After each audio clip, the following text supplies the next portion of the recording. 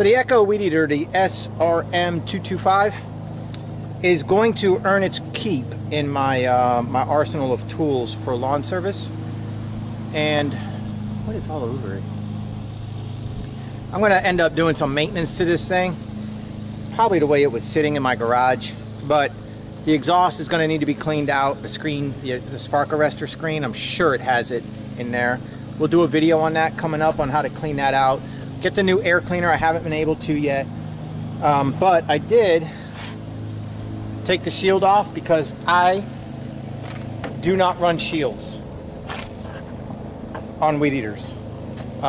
They get in my way. I can't see when I edge, and they hold me up from squeezing the head in between areas, like getting in between boxes, garden hose reels and stuff like that, you know.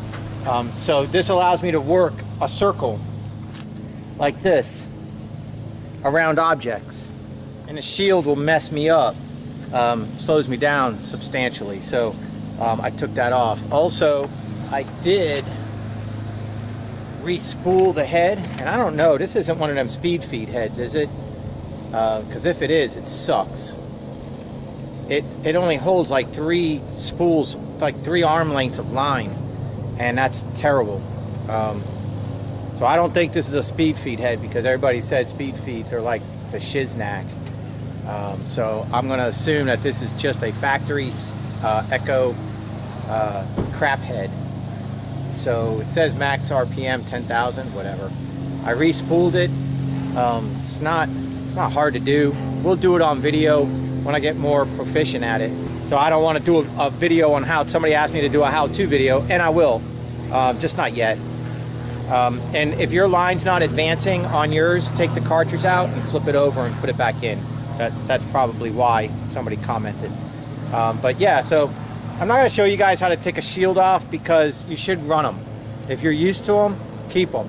If you're new to this, learn how to use it. Me, I've been doing this for far too long, and I'm not willing to learn new tricks. So I don't send rocks on people or through windows. I don't have issues. I'm careful. So all right. So we're going to go ahead and use this Echo today. So let me put this in the bed of my truck for right now. And the good news is, we're back. 2 weeks ago today, we did a video with this new client, and it was going to be a one-time cut, and there was no promises that I was going to come back. Well, they had me back. A lot of you guys were right. I mean, you do such a good job, you know. They're going to call you back, and we did a really good job, and they called me back. You know, the price is right, the quality was good. I don't know how long it's going to last. You know, I think he's still in the market to buy his own equipment, but they're just not there yet. So while we're back here, we'll put a nice edge on the fence again. Nice weed eat with it. I got a new weed eater, so I need to be careful, right? We'll mow back here. We'll mow all the way in the back like we did last time. We're going to cut it down to about 2 3/4 inches. Last time we cut it at 3. I want to get his yard up to about, or at 2.5 last time. I want to get his yard up to about 3. He needs to put down a fertilizer pretty soon. Probably a nice Milorganite this time of the year. Won't hurt anything. That's probably what he should consider doing. And I'll talk to him about that. But hey buddy, I think he watches my videos. So hey, Milorganite, couple bags, spread it out. Easy to do. Very easy. You can't mess it up. Just put it down. It won't hurt anything. Sweep it or blow it off the driveway. Water it in. So we'll edge all around here. There was quite a bit of weeds in these beds last time we cut. So what happened was all the weeds got sprayed. So funny how that works. But yeah, all the weeds got sprayed, so you see there's no more weeds. They might have went around and pulled them out too once they were dead. But yep, so that's it. So the first thing we're going to do, we're going to edge up all around the house, and then we'll go ahead and mow. Like I said, 2 3/4 inches. We still got the cross blades on. No reason for it, just what the hell. And then we'll go ahead and weed eat and tighten this yard up and get out of here.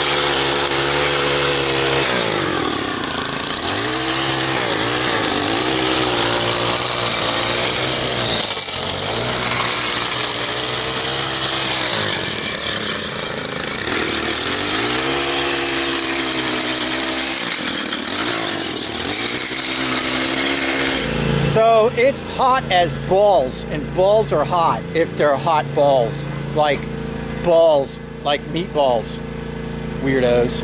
So I'm going to put you in the shade and mow the front yard.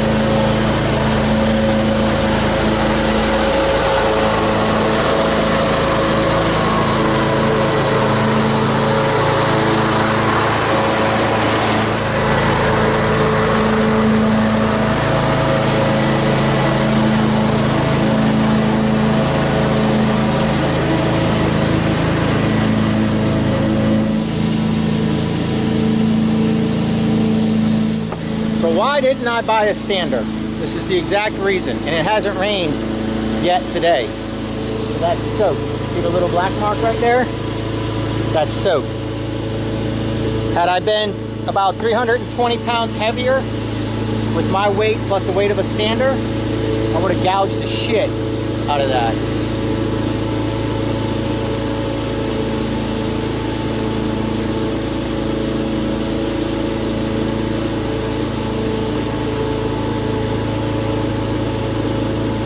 That's why.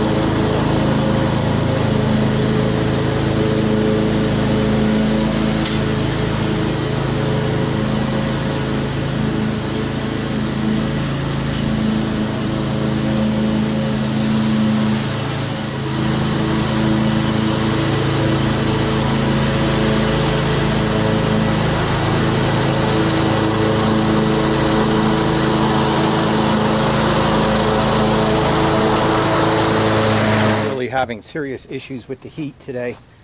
And put you guys in the shade. Try to keep up.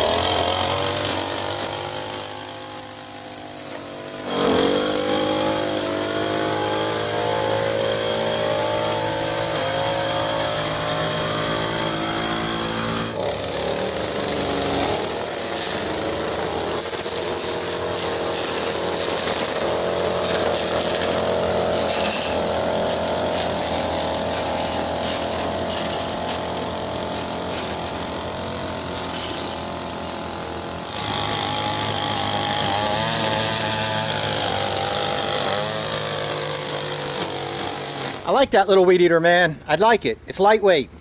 It's peppy, but it needs a little bit more power. I think a new spark plug, and I think cleaning out the exhaust will make a huge difference.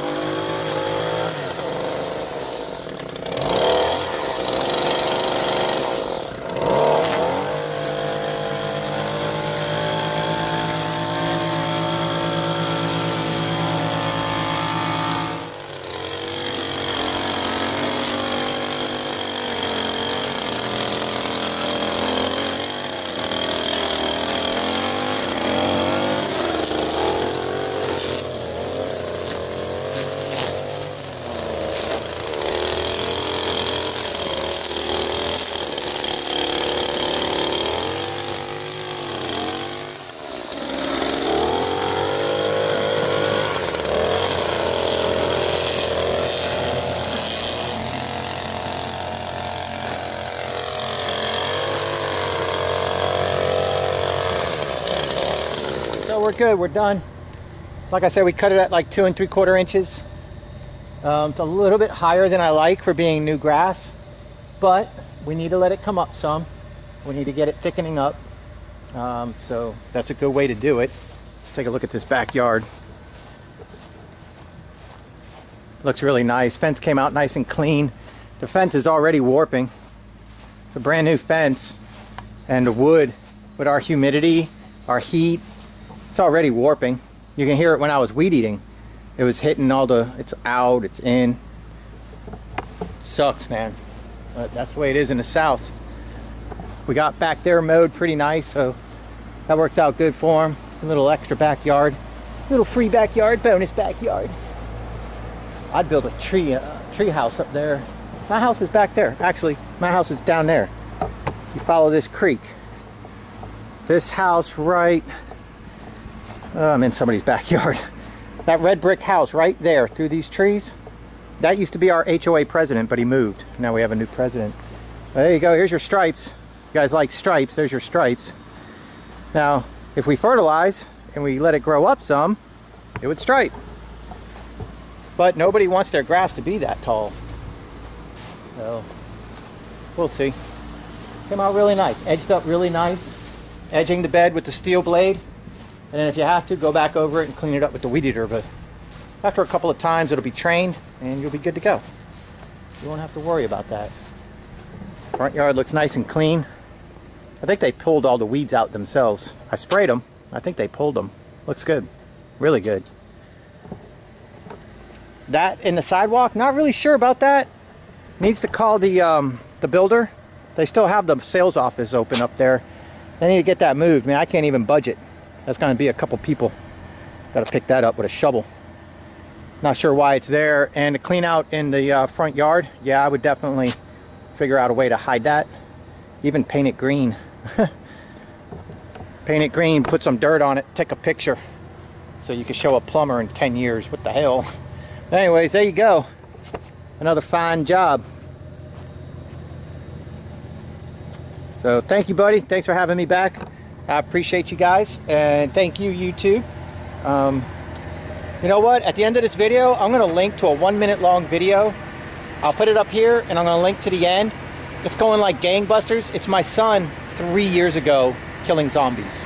It's going like gangbusters now, like 300,000 views on that video in 48 hours. So I'll put it there so you guys can check it out. Matthew when he was younger. All right, guys, I'll see you later, and I'll see you on the next one. Tell me about the whistles.